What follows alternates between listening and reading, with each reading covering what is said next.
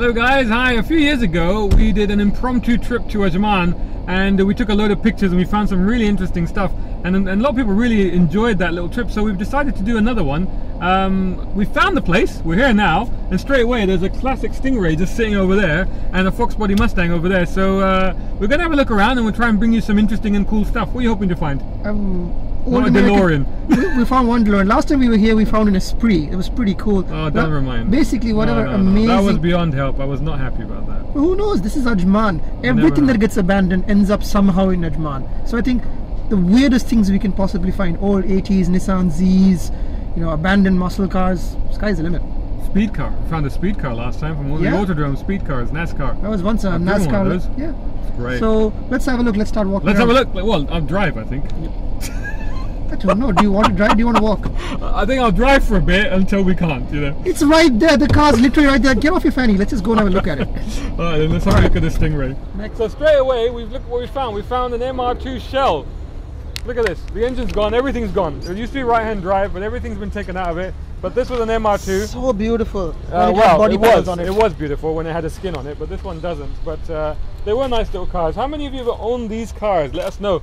Because these are quite rare, quite unusual. Man, that is such a mess. Right-hand drive, clearly a 5-speed. There is indeed. And that's where the engine went, which is no longer there. So that's gone. Man. What were the engines? These 2.2s, basically engines from the Camry, and a 2-litre turbo which made about 200 horsepower in 1991. Yeah, you know, you could stick a drivetrain in here, it'd be back up and running in no time, you know. A bit of I mean, the metal looks pretty solid. Good sound.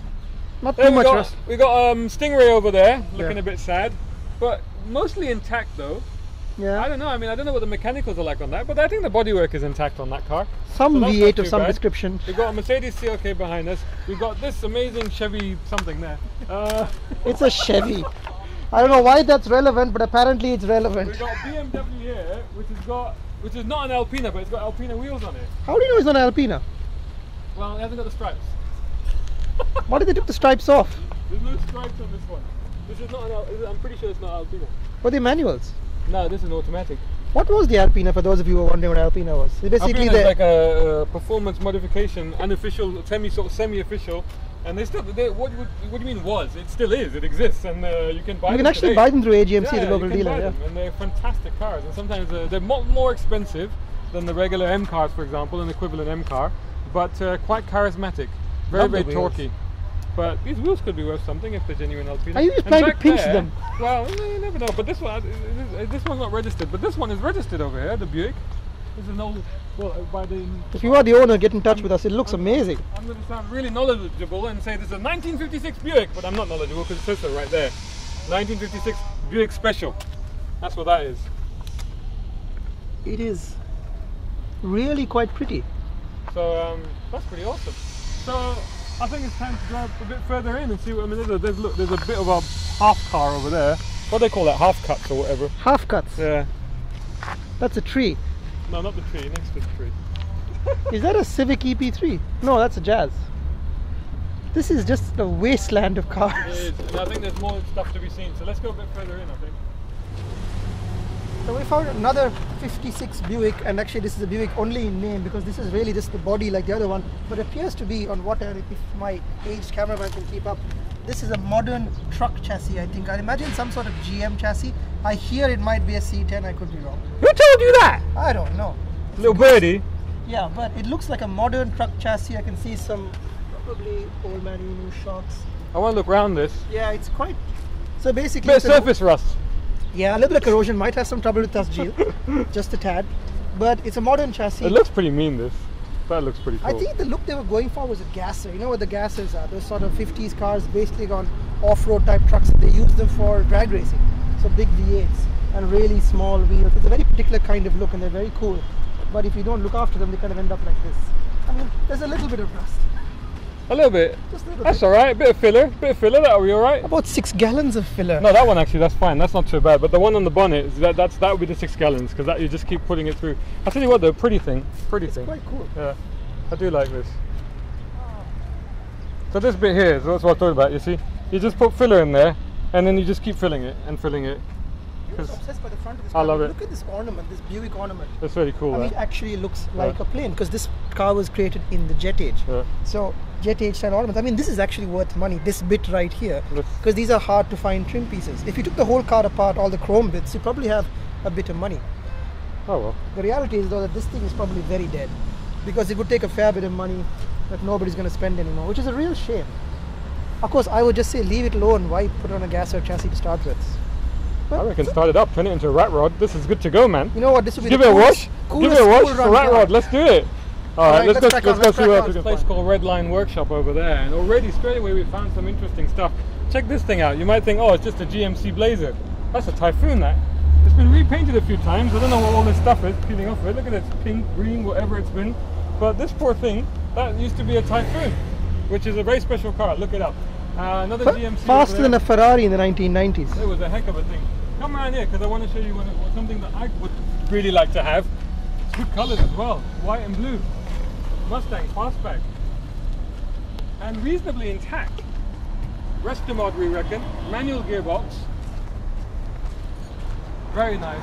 Sits alright, looks okay. A bit of clean up, it'll be alright, won't it? Who am I Nice kidding? Cadillac CTS-V over there Who am actually. I kidding? Yeah, check this out. That's a bit of a beast there. Oh, I do love this Mustang. Look at it. Somebody's had something to do with this. This looks like it just needs a bit of wash and it's back on the road, I think. Yeah. Got a nice bumper on it. I like the style of this aftermarket bumper. I want you to have a look over there. In fact, let's cross the road if we can without getting killed. I'm looking at the Jaguar S-Type over there, but this area really is all about trucks, as you can see from that mad Chevy Raptor, that one there, Ford SVT over there, an old Chevy C10 over here. Check this out. And if you want to see more trucks, come over here. How odd is this truck? Remember, who remembers this one? The only pickup truck that was also a convertible. Power retractable hardtop. The power retractable hardtop. It was a Chevrolet SSR. SSR. Amazing, amazing. It had actually LS1 engine, if I want LS3s, if I remember. Another SVT over there, Ford. And over here we've got some interesting things. This is the El Camino there. Check it out. That is actually quite beautiful. 396 nice, Chevy yeah. engine. And we've been in the back of this place called Red Line Workshop. They're doing a bit of restoration work, and we've been into the back. It's too dark to film in there, but I've seen a Silver Shadow and a Chevy Nova SS. Plus, if you like the sports cars, check out the RX-7. What a wankle engine car. Sorry, had to do that. Language, teacher. This is cute. Check this out.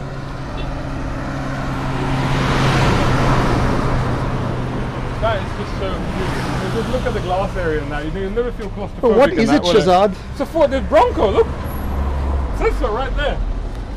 Bronco.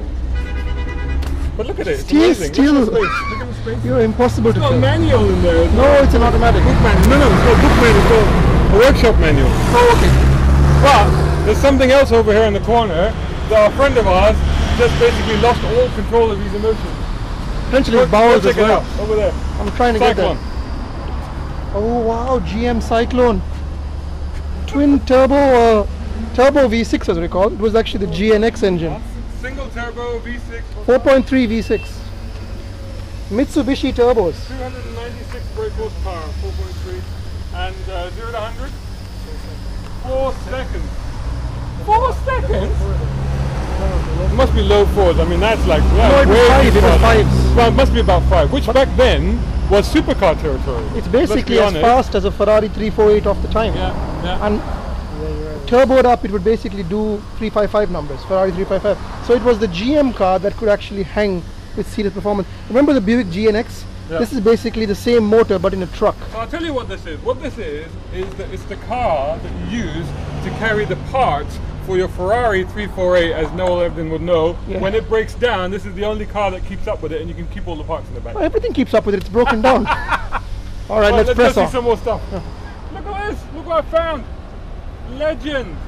This is the original Honda Legend V6. These are amazing. These were a game changer for Honda. This is basically what started the Acura brand and Honda's entry into luxury realm. This is the car that made Mercedes sit up and go, ooh, oh my God, the Japanese do know how to do luxury cars. Amazing engineering, brilliant handling, fantastic car, very quiet, very refined. The precursor to the LS400 from Lexus. this is the car that started off for the Japanese as far as luxury and upmarket cars were concerned. I love this thing. I'd love to see a good version of this. I'll tell you what, if this was nice, I'd consider getting this. Press on, maybe we'll find some more stuff. Sorry, I have to interject. This is an old piece of crap, and Shahzad is absolutely mad. I mean, look at this thing. It's awesome. It's awesome. It's an old, dead, tired, boring. You tell us how many Legend fans out there, and especially the Mark II. I nearly bought a Mark II coupe once in the UK. Absolutely loved it. Were you taking it to the skip to get it thrown away? Based on a Mercedes frightened of this old piece of junk. Oh, look it up. Look it up. Check with LJK Set Right. You can find him. He's dead now. Dead somewhere. He's dead now. Check with him, he'll know. Let's press on. Let's press on. I love these things. Check it out. C4 Corvette.